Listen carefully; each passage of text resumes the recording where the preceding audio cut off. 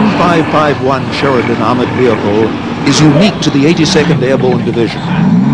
The Sheridan was originally designed to serve as an Army scout tank as well as for air mobile operations.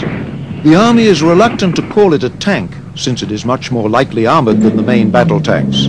Instead, it is officially dubbed an Armored Reconnaissance Air Assault Vehicle.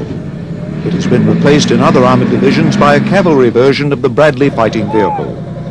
The 82nd Airborne Division is the only unit to still use the Sheridan in its original role.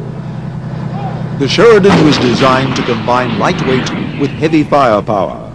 Its 152mm weapon is a unique combination of missile launcher and gun, capable of firing either a guided Shillelagh anti-tank missile or a more conventional unguided projectile.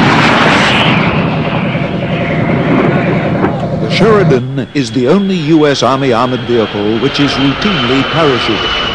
The Sheridan crews are a unique breed of tankers, not only needing to be competent as armored vehicle crew,